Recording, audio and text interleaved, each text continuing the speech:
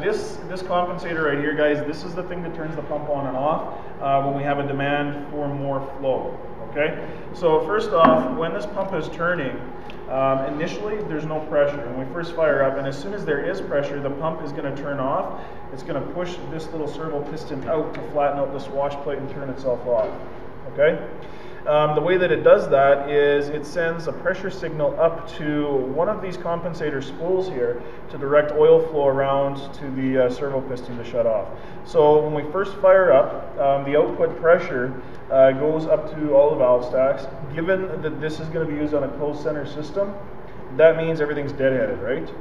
So as soon as that pressure starts to build up, this pump here is basically going to turn itself off. Tomorrow when we take a closer look at the schematics, it'll make a little bit more sense, but down here we have a load sense spool and we have a pressure compensator spool, okay? And the pressure compensator, this is the one that'll shut the pump off at peak pressure. Your load sense spool is the one that'll shut the pump off when we've satisfied the demands of the system, okay?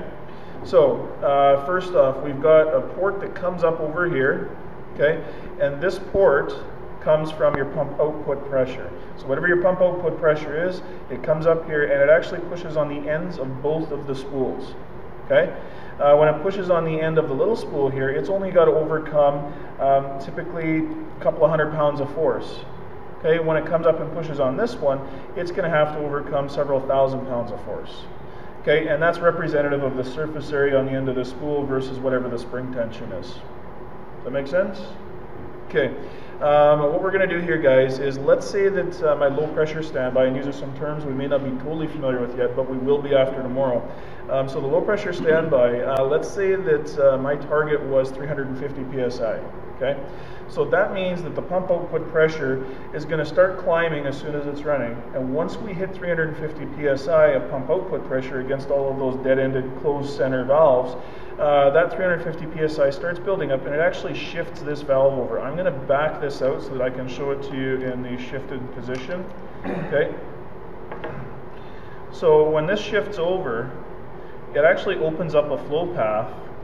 Okay, so I'm going to set it right there, and you can see the flow path from the pump output across here, and now this valve land right here is cleared, and we're going to direct that oil flow down here, and it's going to fill up, and it's going to push that servo piston out so that we can de-stroke the pump. Okay, so you see that? And then with our pump de-stroked, basically all we have to do is have just enough flow to maintain 350 psi over here, which should be next to nothing. Okay, so we can get this back in here. Okay, now what we have over here, guys, is a load sense line. Okay, we're going to talk about the load sense shuttle network tomorrow when we look at how this pump works. But what we do here is we put work port pressure from one of the functions to this port right here. So if one of my functions needs, let's say, 1,000 psi of oil pressure in order to lift the load, what we do is we grab 1,000 psi oil pressure signal from the work port and we send it down the load sense line to this area right here. Okay. Now I've got 1,000 psi of load sense oil pressure here, and I've got 350 psi of spring force. Do you see how I got there? Yeah. Okay, so now I need 1,350 psi in order to be able to shift this spool over and shut the pump off. We all get that? Mm-hmm. Yeah? Okay, so if I got 1,000 psi of oil pressure and 350 psi of spring force, but meanwhile my pump output was only 350, guess what happens, guys? The spool shifts back over this way. Okay? When the spool shifts over this way, the oil flow, it's blocked, so pump output can't come in here. It also can't come in here because that one's blocked too. So it comes up here, it's going to come across right here and down, okay, and it takes a little jog sideways and comes down through here. When it gets over here, we're just in our pump housing. This is case drain, so that right there is the flow path to drain the servo piston. Okay, so from here, up, across, down, like that. Okay. Once we build up to 1,350 psi, just imagine this for a sec. This pump is just going to turn on, right? And let's say that the pump output flow is way more than necessary for that function that needed 1,000 psi. Okay? Let's say the pump is putting out twice as much flow as what that function needs. What do you think is going to happen to the pressure? build up? I'm kicking more flow through than what my function needs. That means my pressure is going to start building, right? And if my pressure starts to build anything beyond 1350 psi, which is as much pressure it takes to satisfy the flow requirements of that function, that pressure is going to build, and this spool is going to shift over again, and we're going to start destroking the pump.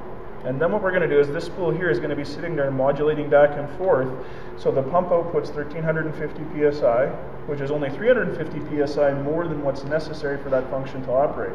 Okay, so we put a little bit more pressure out, but we're running very efficiently that way. That's a lot smarter than having the pump running at 4,000 psi all the time.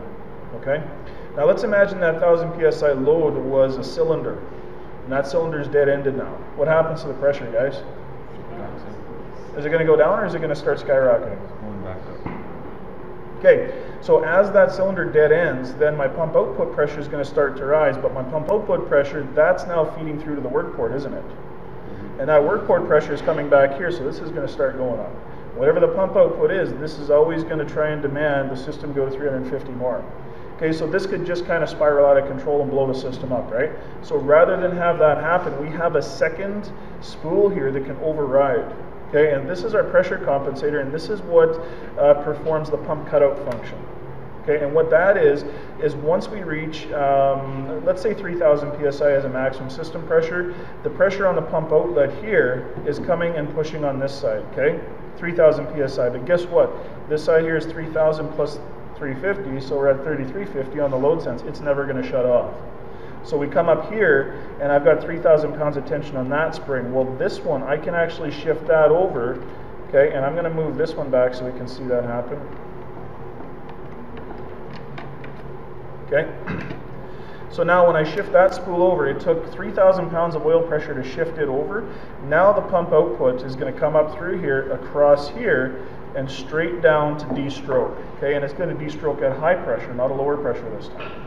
So that's how you hit your maximum pump output. Okay, this pressure right here is determined by whatever the spring is. Okay, the pressure that it takes to make this spool move, that's determined by whatever your load sense pressure is, plus whatever that spring force was over there. Okay, we're going to take a look at a schematic, and we're going to correlate that to what we've seen here on this cutaway. But you know what, guys? It's not as complicated as it seems. This is your first crack at looking at this, so don't get too worried if it doesn't make perfect sense yet. We've got a schematic we'll look at tomorrow. We'll go through there. We'll identify all of these ports on the schematic. We'll come back down here again tomorrow, and we'll take another look at this, okay? So do we got any questions, guys?